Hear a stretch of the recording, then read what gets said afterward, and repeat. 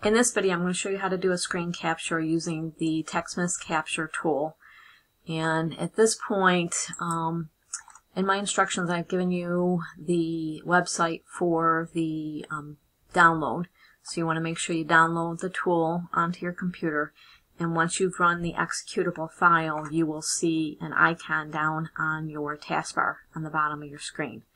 So what you would want to do is open up that button once you're ready to capture your screen. So I'm going to go ahead and I'm just going to go to a website and I'm going to do a capture.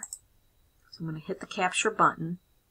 That's going to open a capture window. So what I want to do now is hit the capture button and click and drag to grab the section of the screen that I want to capture.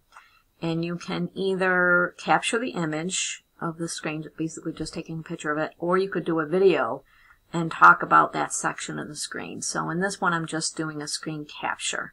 So I'm going to hit the first button to capture the image. Alright, so if I were going to paste this onto like a Word document or into somewhere where I have an editor, I can just do copy. But in this one, I want to save it and upload it as an assignment. So I'm going to go ahead and hit save. And I'm going to do, I'm going to give it a name.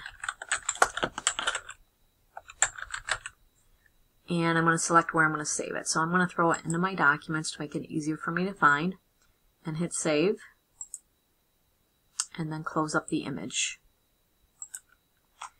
Alright, so now I'm going to turn the capture off, or I can either minimize it or turn it off. And then I want to go to the assignment in Blackboard that I want to put it in. So I'm going to navigate to where the assignment is.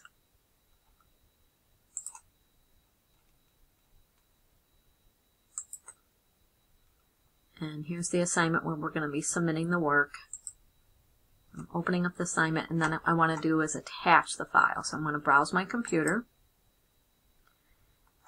Make sure I'm in Documents, which is where the folder I saved it in, and I can see my test capture file, so I'm going to click on that, and I'm going to hit Open, and I can see that it's added this as an attachment, and then I'm going to go ahead and hit Submit.